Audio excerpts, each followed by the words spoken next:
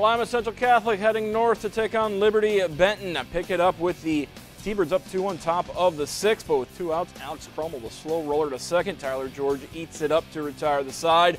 Move to the bottom of the 6th. Eagles with a runner on first. Pitcher Jared Kneeling helping out his own cause with a base hit into center field. So 2 on. Caleb Russell then lays down the bunt, and that moves the runners into a second and third. Still just the 1 out in the inning. Next batter for LB, Alex Harder. Fly ball to shallow right. Colin Stolley catches it but collides with Crummel, the right fielder coming in. Parker Lease tags up and scores.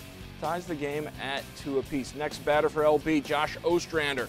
Grounder into left field. Kneeling comes in to score. LB up 3-2.